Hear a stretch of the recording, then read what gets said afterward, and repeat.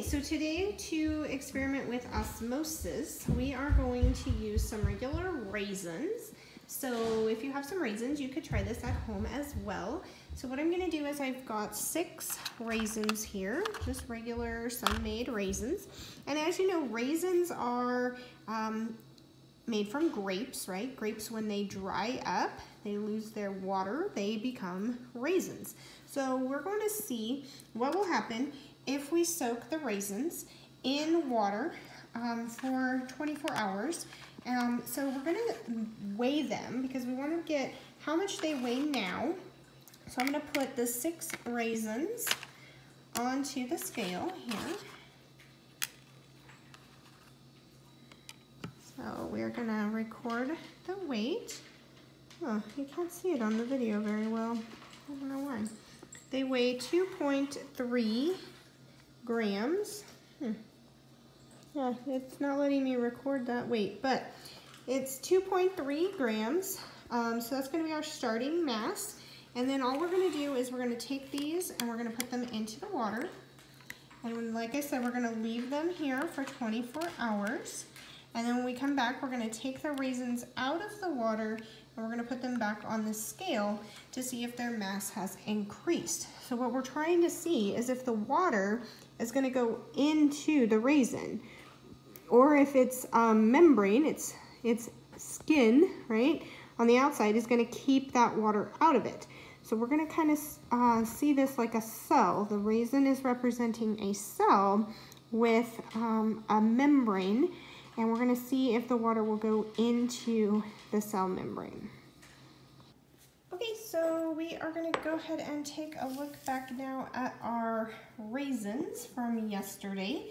So they are still in this cup of water, and you can tell even just by looking at them right now, they look much bigger than they did yesterday. Yesterday, remember, they looked like the raisins, just all shriveled up, so they looked kind of like that. And now today in the water, you can see that they're all puffed up. So let's go ahead and take them out, and I'm just going to put them here on this paper towel so that the outside of the raisin can get dried off.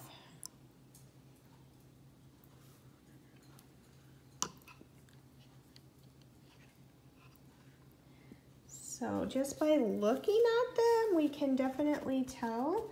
I'm going to dry them off a little bit. Definitely tell that they are much puffier, much fatter. They feel kind of squishy now.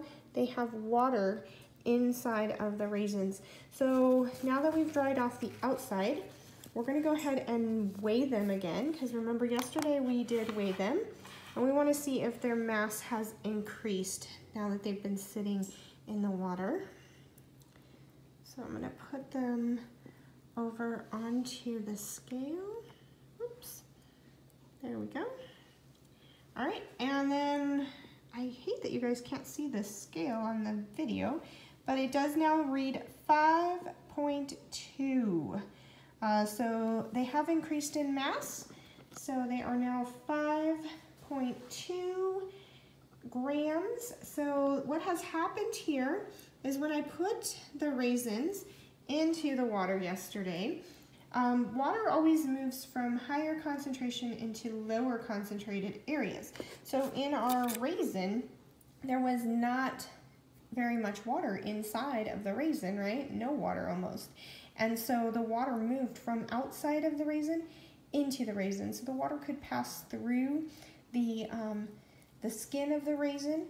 It works kind of like your cell membrane, so water will move into areas of lower concentration. So since there was less water inside the raisin, more water outside of the raisin, water moved from outside the raisin inside of the raisin. And that is what caused the raisins to kind of blow up like they did and fill up with the water. So this is a fun little experiment. You can try it for yourself at home. Try it out, see if you can get osmosis happening at your house.